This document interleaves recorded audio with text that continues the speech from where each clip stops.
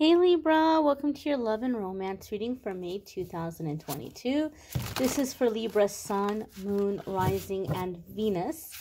We're going to see what's coming up for you guys in love and romance for the month ahead. You might stumble upon this video after May. You might stumble upon this video some other year.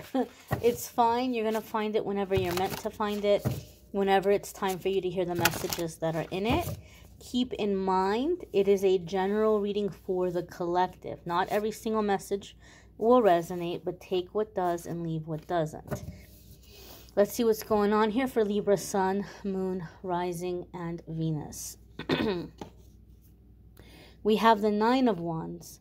So, this card can come up in relation to timing. Sometimes when we're wondering how long is it going to take, or when is something going to happen. Nine of Wands can come up to say, you're almost there. You're like, 10 is complete, 10 is done, you're at 9, right? So this is not the time you want to give up. When you've been through 9 out of 10, you don't want to give up at 9. So sometimes 9 comes up to tell us that we're right on the verge, we're right at the threshold of something coming to fruition. So something you're waiting on in your love life, or some level you're wanting to reach. 9 of Wands can come up to say you are almost there. Now, this can also come up in terms of like boundaries, or making choices or decisions, what we're going to allow or who we're going to let in. So some of you Libras maybe are wondering, like, is this person worth my time? Should I give this person a chance? Or somebody's really pursuing me and I don't know if I should give them a chance, or I don't know if I should let them in. 9 of Wands can sometimes come in when we're scared to give something a chance, or we're kind of like on the defense here. So 9 of Wands, traditionally in a lot of the tarot decks, it's this guy. He's standing in a field and he's got a bandage around his head, a bandage around his arm. He's been hurt.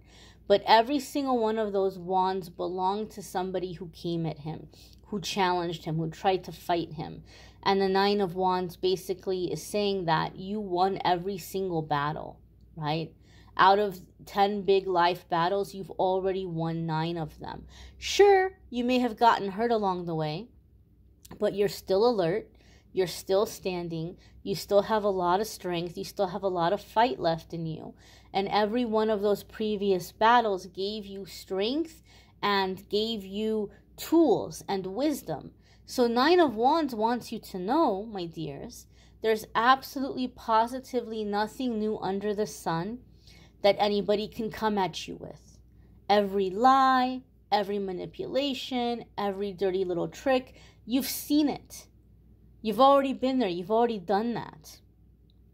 So the 9 of Wands says, as long as you're paying attention to red flags, as long as you're allowing your experiences to remind you and guide you, you're not going to make the wrong decision. You're not going to make the wrong choice. Because if you see those red flags, you can nip it in the bud right away instead of ending up in a 15-year-long entanglement, right? Sometimes that happens. You don't have to be worried about getting your heart broken. You don't have to be worried about trusting the wrong person, because you have that boundary and you're observing it. You're watching for the signs. And if you see the signs that tell you, cut bait and run, you're going to cut bait and run. So you don't have to be afraid. You don't have to be scared. You can trust in your decision making.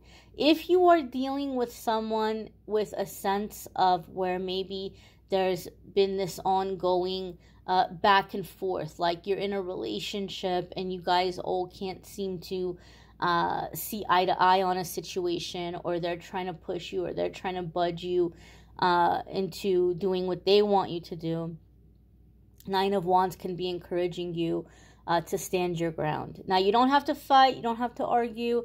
It doesn't have to be dramatic, but just simply standing your ground can bring this to a peaceful resolution, or you not feeling like you have to give up something you don't want to give up, or you not having to,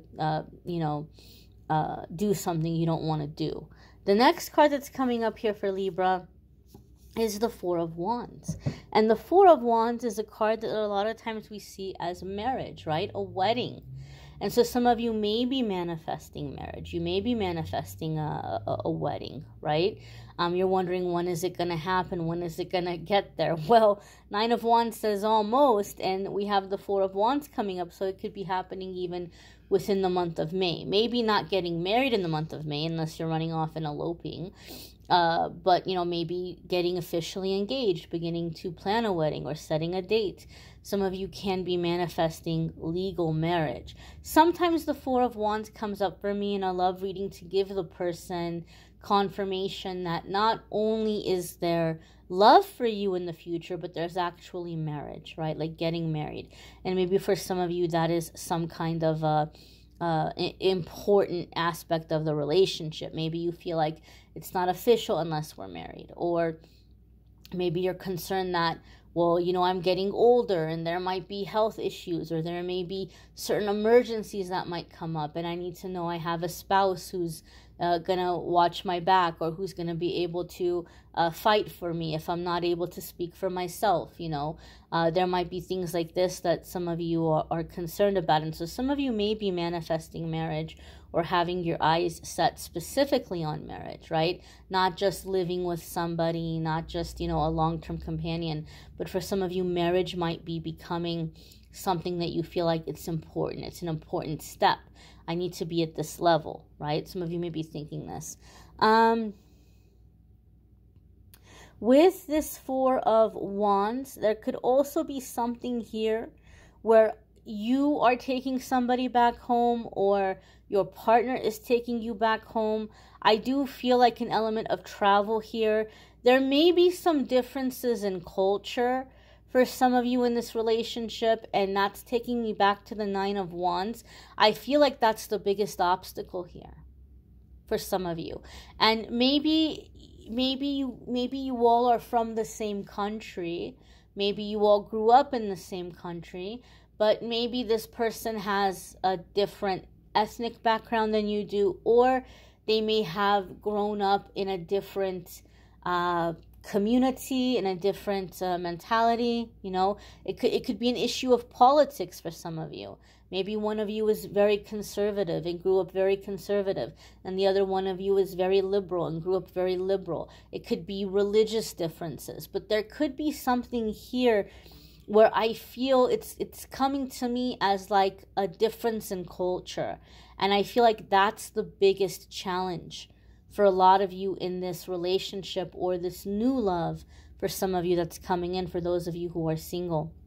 There's a difference in mentality. There's a difference in like what is acceptable and what isn't acceptable. If you are taking somebody back home to your friends and family, there might be things that you have to sit down and explain to them. Like, hey, don't get offended at this, or don't do this, or don't do that. You might have to really spell it out for them. Or they might be sitting you down and they might be telling you, look, you can't do this around my family. And maybe you might be tempted to be like, oh, really? I can't? Oh, what's going to happen if I do? Maybe you're kind of tempted to push the envelope, or maybe you feel like, well, I can help them, I can enlighten them, and I can get them to, break out of this thinking. Don't, because if you do, I feel like this will be over, like over, to the point where this person won't even talk to you anymore. Right? So don't run that risk. Maybe it's tempting to push the envelope, or maybe you feel like genuinely, sincerely, well, that's kind of a silly idea, or that's kind of a silly belief. I'm going to help them break out of it. I'm going to kind of help open up their eyes. Don't you dare. Don't you dare. Because the person that you're with might understand that and might be open-minded. But if they feel like you just went in there and you insulted everybody that they love and care about, they're gonna be done. Done. They're not gonna tolerate anything that comes across as disrespectful to their family. and they're not going to be with anybody who disrespects their family. And I want to emphasize something here, because some of you get really salty in the comments. Some of you get very angry and very offended, and you tell me that I'm toxic and I'm telling you to do bad toxic stuff. I don't mean that this family is going to be mean to you and you have to sit there and take it. That's not what I'm saying. Different cultures have different backgrounds have different things that are acceptable and that aren't acceptable. And so it's just a matter of being respectful with that crowd that you're in. This person's not trying to change you forever. This person's not telling you that, hey, when we're together and when we're married, you have to do things according to my culture. They're not telling you that. But when you're around their friends and their family, especially older ones like parents, grandparents, aunts, uncles, the older generations, they're not going to tolerate disrespect. That doesn't mean that you have to sit there and you have to be disrespected. That's not what I'm saying, and I really need to clarify that. But this is really important for some of you Libras. The next card that's coming up here for you all is the Prince of Swords. And so here we have, this is kind of confirming for me, issues of communication. Prince of Swords or Page of Swords can sometimes be somebody who speaks very directly, right? Maybe you just say something like it is and you don't think about it. And those words can come off as very harsh or very cutting. So be cautious with how you're communicating. Be cautious. Like, you might be right. You might be saying something truthful. But is it advantageous in this situation? Is it worth the headache that it's going to cause? Is it worth a potential breakup? Like, for example, maybe in this person's culture, they have a tendency to do something like, if their child is bringing somebody home, that person has to like help prepare a meal or something, right? Something very small or something very trivial as like a way of like being welcomed into the family or like demonstrating respect for the family. Now, you preparing a meal with the family has absolutely zero impact on what the relationship is going to be like. It doesn't mean you're going to be a good partner or a bad partner, or that you all are going to love each other anymore, right? And maybe you don't feel like preparing a meal. Maybe you think it's a stupid tradition. You're like, well, that's not going to change anything, and you should judge me based on my character. You should judge me on who I am as a person, right? And so you might try to come in with like logic or reason why this is silly, right? Me preparing a meal doesn't mean that I'm going to be a good partner, or a good, support to your child, or a breadwinner or whatever. It doesn't have any at all significance on the relationship. It's silly, right? It's a silly thing to judge me on. You might be very truthful in that. That's the truth. But in this case, it's going to come off as very argumentative. And is it worth it? Like, do you care about the person enough to just be like, okay, fine, right? This is how your friend and family are. Okay, I can play along for a day. I can play along for a couple of hours. Whereas a part of you might be like, well, this is stupid, and this is silly, and this is out of date, and this doesn't make sense, and, superstition isn't real. And you might be coming in with logic, and you might be coming in with facts. But is it more important for you to bring that to the table and lose the relationship, or just kind of amuse them? Just indulge them for a couple of hours. Some of you are having to weigh that out. Page of Swords can also be gathering information. Okay? So some of you maybe need to be cautious what you're posting online or what you're putting there on the internet. Some things maybe are being perceived as negative. And some of you might say, I don't care. I'm done. Like, I'm done already. I don't want this person. That's fine. This might not be your reading. You might want to check out your moon sign, your rising sign, your Venus sign, and one of those might resonate more for you. But for those of you that you feel like this is a special person, this is the kind of person you don't come across too often, or there's things about this person where they have a high sense of integrity, or they have like high values, high morals, and I really am appreciative of that, and this is going to be something hard to find with somebody else, then this might be your reading. Okay, and you might have to ask yourself, are there some adjustments I'm willing to make for the sake of having peace in the relationship or peace with the family? And again, I don't feel like this is someone who's expecting you to change your whole entire life or to do their culture or to do their religion. But as I said, it's just there's certain things. Maybe if you have their friends and their, not their friends, but their family on your social media, maybe their parent is sending you a friend request or something. Maybe you want to set your settings to where they can't see certain stuff that you're posting because they're not going to get it. They're not going to understand it. Your partner gets it. Your partner's not making an issue about it, but their parents or their older family members might not get it. And so they might be sending you social media friend requests. They may be trying to get into knowing you in your personal life. And it takes 2 seconds to go in and just kind of adjust your settings and say, father-in-law, mom-in-law don't need to be seeing those pictures from Halloween. It takes 2 seconds to be able to adjust those settings. You don't have to change who you are, but just find a happy medium here. Find a happy compromise here.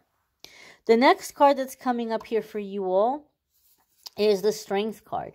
And this is a major arcana card. So some of you could be dealing with a Leo, okay? If you have a Leo placement, there can be big changes or big shifts happening for you in those areas of your life that might be positively influencing or positively impacting your love life.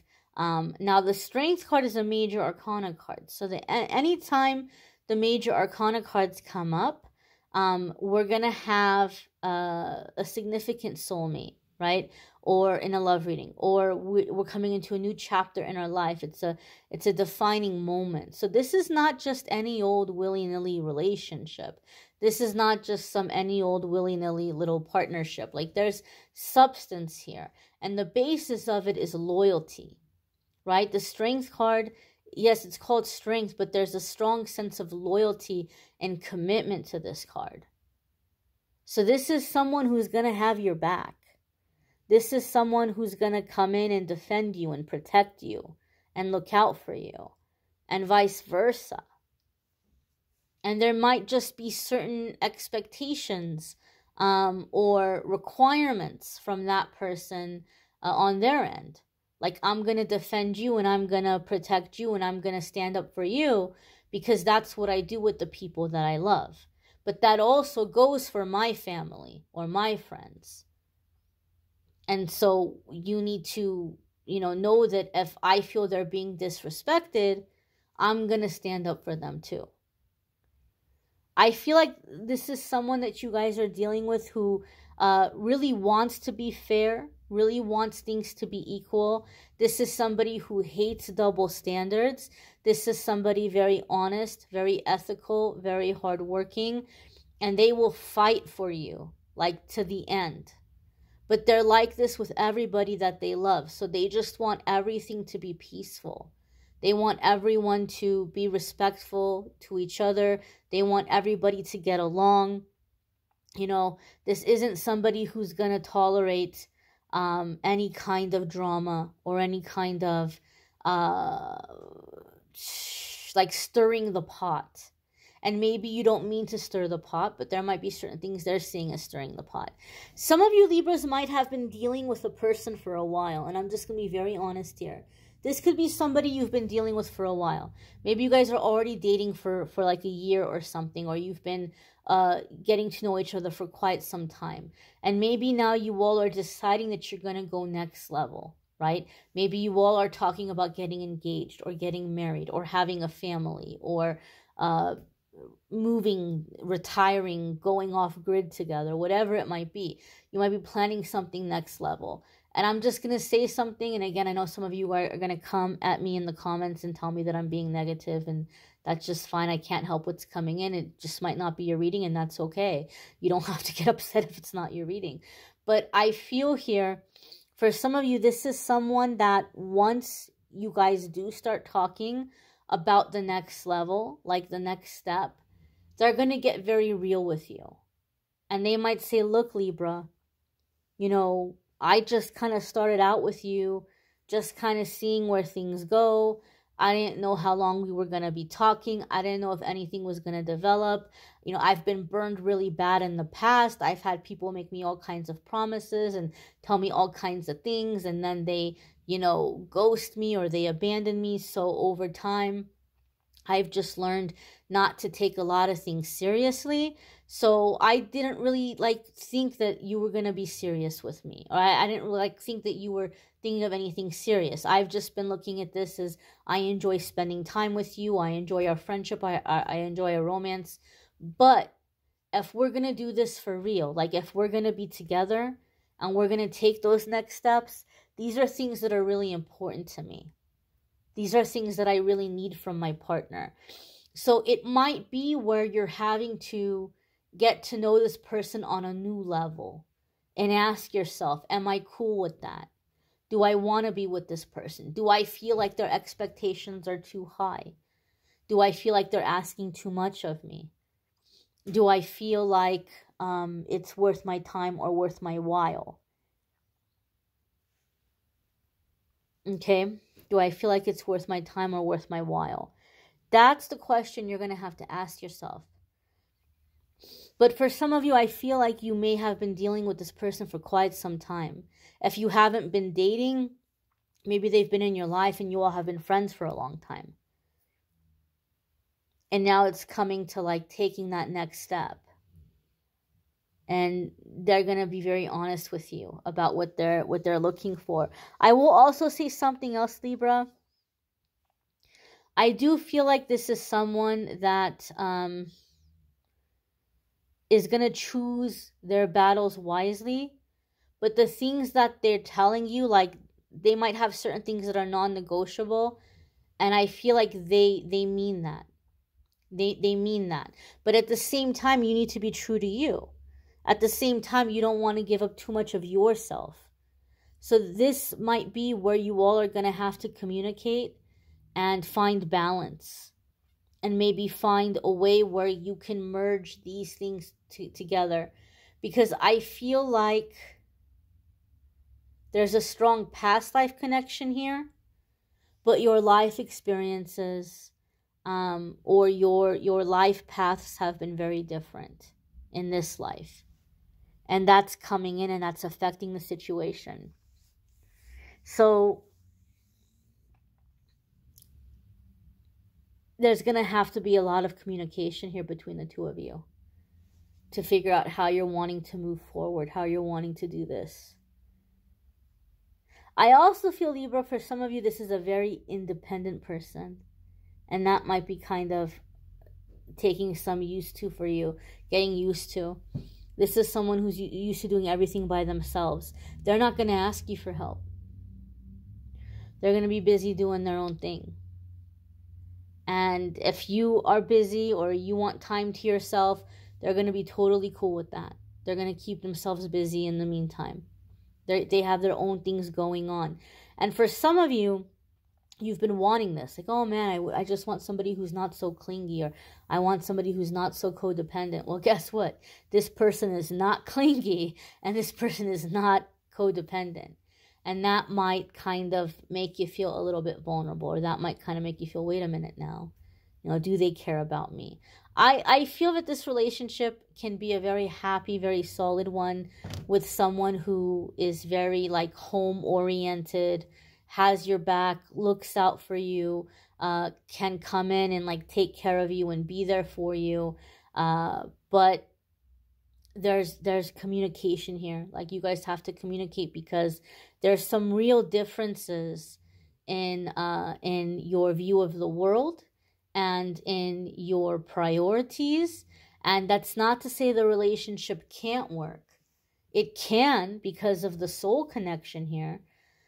But there needs to be communication, and there needs to be hearing each other out. Okay, you might want to check out your moon sign, your rising sign, your Venus sign. Sometimes those might resonate more than your sun sign. Again, this might not be your reading because it seems like a very specific type of situation. That's fine. Check out your other placements. I thank you all for watching, liking, sharing, commenting, subscribing. You may need a private reading, which I'm more than happy to do for you. If you go to calendly.com/amethystangelite, there's a link in the description of the video that will take you to the scheduling page. There's also a link that will take you to the Calendly part to schedule, to book with me in the tarot reading course that I'm teaching, those of you who are interested in signing up for that. And don't forget the weekly forecasts and the daily messages on this channel as well. I thank you all for watching, liking, sharing, commenting, subscribing. Take care, my dears. Be well.